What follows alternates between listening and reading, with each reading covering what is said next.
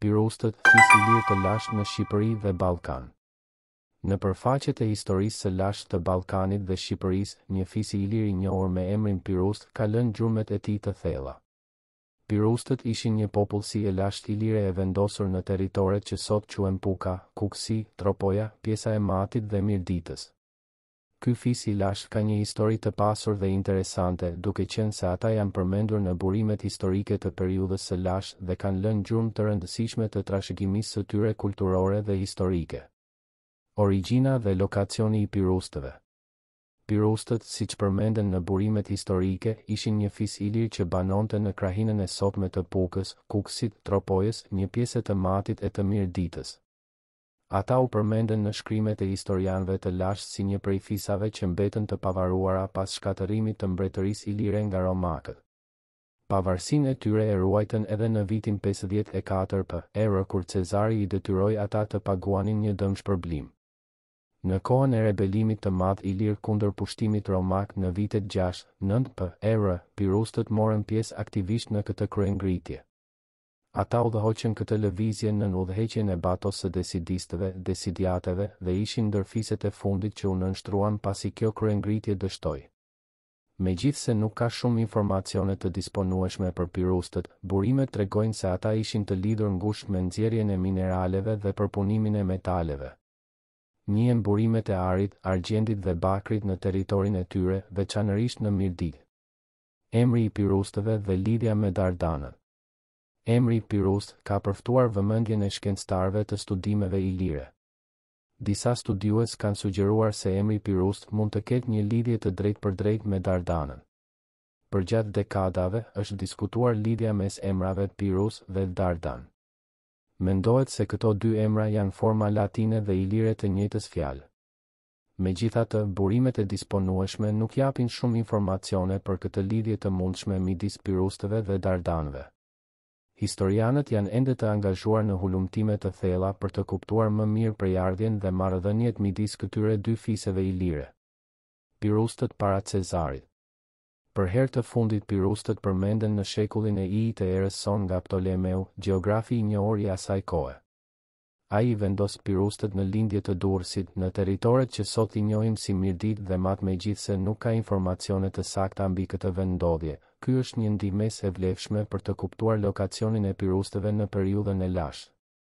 Straboni, një historian antik, e vendos këtë popullsi, fqinje me panonianët, por nuk jep të dhëna të mjaftueshme për të kuptuar se ku ishin të vendosur atëherë. Në çdo rast, ky popull ilir duket të ketë pasur një prani të fuqishme në këtë rajon. Minierat dhe përpunimi i metaleve.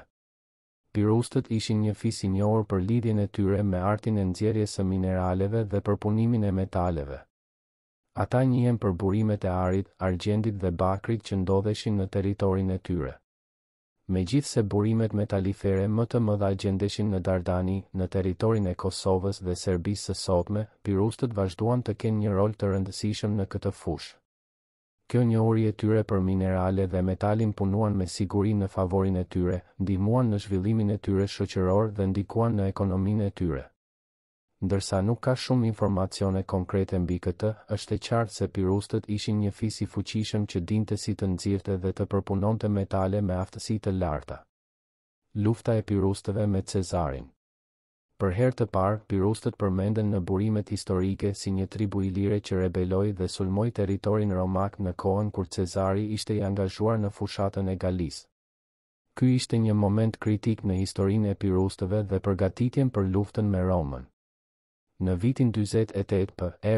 gjatë kohës së luftës civile romake mes Cezarit dhe Pompejut, pirustët ngritën një rebelim të madh kundër pushtuesve romak. Ata udhëhoqën këtë lëvizje nën udhëheqjen e batos së desidistëve, një figurë e rëndësishme e kohës. Për një periudhë të shkurtër, ata mundën të bllokonin mbi 20 legjione romake dhe të përfitojnë ndihmën nga disa fise të tjera ilire. Megjithatë, kjo kryengritje nuk zgjati shumë. Cezari ishte i gatshëm të përdorte forcat më të mëdha dhe të dërgonte trupa për të shuar rebelimin. Pas një lufte të ashpër, pirustët u nënshtruan dhe morën përsëri kontrollin mbi territorin e tyre duke paguar një dëmshpërblim. Ky ishte një moment kritik në historinë e Pirustëve dhe shënoi fillimin e ndikimit të ndërtimit romak në këtë rajon. Ndikimi romak dhe zbërthimi i Pirustëve. Pas përfundimit të rebelimit të Pirustëve, ndikimi i Romës rritet në këtë rajon. Roma fillon të ndërtoi rrugë, qytete dhe fortifikime në territoret që kishin qenë të Pirustëve. Ky ndikim romak ndikoi në zhvillimin e kësaj zone dhe shndërrojti rrugën e jetës së banorëve të saj. Për shembull, rruga romake Via Egnatia u ndërtua në këtë rajon dhe bëri që lidhja e kësaj zone me qytetet e tjera të Romës të bëhej më e lehtë. Kjo rrugë u bë një pjesë e rëndësishme e rrjetit të rrugëve të Romës në Ballkan dhe ndihmoi në komunikimin dhe tregtinë ndërmjet qyteteve dhe provincave romake. Me kalimin e kohës, identiteti i Pirustëve filloi të ndryshonte dhe të përzihet me identitetin romak. Përdorimi i gjuhës latine, prania e ushtrisë romake dhe zhvillimi i qyteteve romake në këtë rajon ndikuan në transformimin e kulturës dhe shoqërisë së Pirustëve.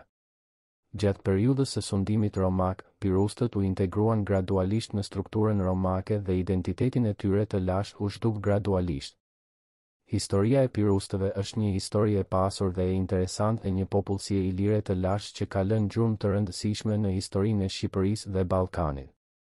Ata u njohen për aftësinë e tyre në nxjerrjen e mineraleve dhe përpunimin e metaleve dhe lufta e tyre kundër pushtuesve romak, sidomos në periudhën e Cezarit, shënon një kapitull të rëndësishëm në historinë e tyre.